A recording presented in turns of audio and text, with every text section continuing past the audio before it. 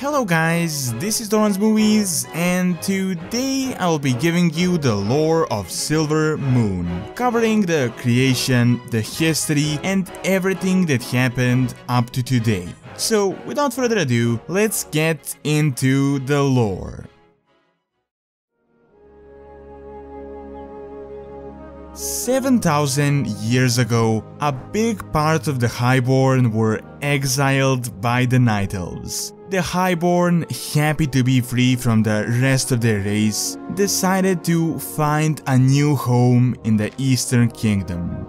They did eventually reach the shore, but once on land, their journey proved to be unexpectedly brutal. The blizzards killed many of them, and at that point, they realized just how weak they were without the Well of Eternity, succumbing to various mortal problems they never dealt with in the past, such as starvation. However, they did reach the northern part of the continent, and their leader Dath'remar Sunstrider at that point revealed his secret. Upon a powerful nexus of ley lines, Dath'remar poured a vial from the original Well of Eternity that he had previously taken from Illidan, and with this magnificent power, a fount of energy tore through the skies of Azeroth, creating the Sunrealm. At this moment, they changed their race officially, becoming now known as the High Elves, and instead of worshipping the moon, they took strength from the sun. The High Elves would name their new land Quel'Thalas, meaning high home in their language, and as the center of it, they created a city known as Silvermoon. Unfortunately, the native trolls were not so thrilled about this, and not long after, they declared war.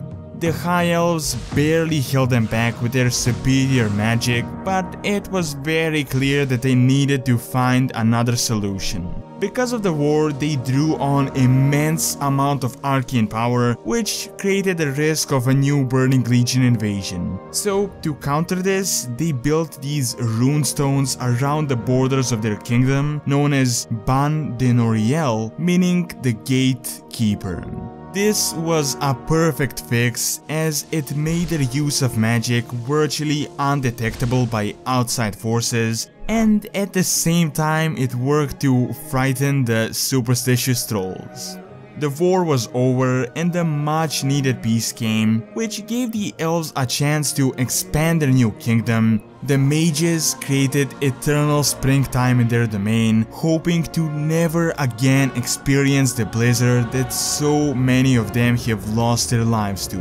On top of this, Silvermoon itself underwent major expansion, and for the next thousands of years, peace and prosperity reigned. As expected, this didn't last forever, as the trolls eventually invaded again. Much greater in number this time, the trolls overwhelmed the High Elves. However, with the help of the humans that lived in the south, the trolls were defeated. For their help, the elves shared the magic secrets to the humans, which would later spread to the other races of the Alliance. At the time, some of the elves were very much against exposing humans to magic and revealing their secrets, but in general, the two races were very good allies. When the human mage city-state Dalaran emerged, it almost immediately formed a great friendship with Silvermoon, and even many elves were a part of Dalaran. But even with the city of Dalaran existing, Silvermoon still had a reputation as the seat of magical learning, boasted by its great libraries. On top of that, Silvermoon was also a city of colossal size with various districts, banks, markets, and other facilities. For the next thousands of years, Quel'Thalas was relatively peaceful, but the troll threat would once again emerge. This time, aided by the invading orcish horde, the trolls wreak havoc upon the High Elves, but luckily for them, Silvermoon was nearly left unscathed because of the protective runestones that surrounded the city. Joining the Alliance of Lordaeron, the elves did manage to beat back the enemy, but after the war they felt as if the humans needed them much more than they needed the humans, and because of the general unhappiness, Silvermoon was very much secluded from the rest of the Alliance in the years to come. Again, peace came, but this time it definitely wouldn't last for long. Only a few short decades later, the massive Scourge army under the command of Arthas marched into Quel'Thalas. Their goal was the Sunwell, the heart of the High Elven civilization, and the elves would not give it easily. Many lost their lives, and even though the defenders formed a very strong front, their demise would come from within. A traitor known as Dath'remar helped Arthas dispel the runestones, essentially breaking the defensive barrier. The citizens were almost immediately evacuated, and shortly after, Silvermoon, for the first time in its history, fell. Silvermoon was overrun with undead, set ablaze, and utterly demolished.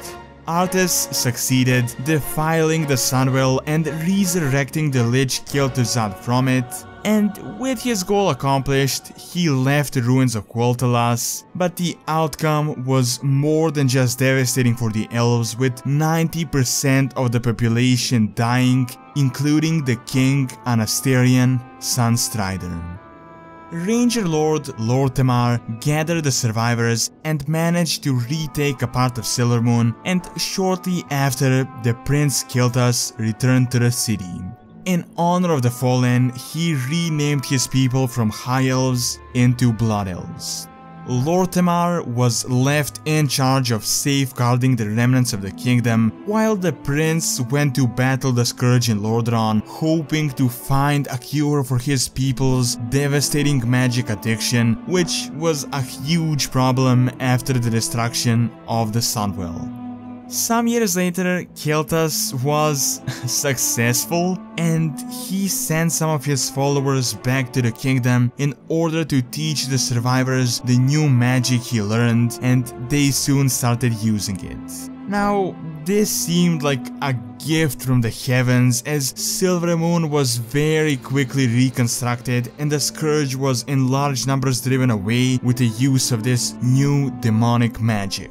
The fabled towering spires rose once again, and a big portion of the city was retaken from the Scourge. Chained crystals filled with fell magic dotted the city and empowered the many structures. At one point in time, the city even held an imprisoned Naru, whose powers were drained by the Blood Knight Paladin Order. As corrupting as this power was, the Blood Elves were finally managing to get back on their feet, and they praised Kael'thas for it. However, sadly for them, things would take a big turn when Kael'thas betrayed his people and defected to the Burning Legion. The prince, shortly after, launched an assault on his very own city, stealing the captured Naru. Later on, he attempted to summon the demon lord Kil'jaeden into the world by using Envina, the avatar of the Sunwell itself, but that backfired as he was defeated, and Envina sacrificed herself to stop Kil'jaeden from emerging. The demon was banished, and her powers returned to the original state, sparked by the Naru Muru. This essentially restored the Sunwell, quite a bit different to the previous one, combining both the arcane and the powers of the light. As the Sunwell was brought back to life, so was Quel'Thalas, this time on the right path. The majestic city of the Blood Elves is still in the process of being fully repaired and restored, but lore-wise it is much further ahead than it currently is in the game. The presence of the Scourge at this point should be close to non-existent, and eventually, many years into the future, the city and the kingdom will reach their former glory. Alright, and that is all I have for this video. Do leave your thoughts and suggestions, and don't forget to subscribe to the channel for more content like this, and also like the video as it really helps out and keeps the content going. Thanks a lot for taking the time out of the day to watch this video, and see you next time.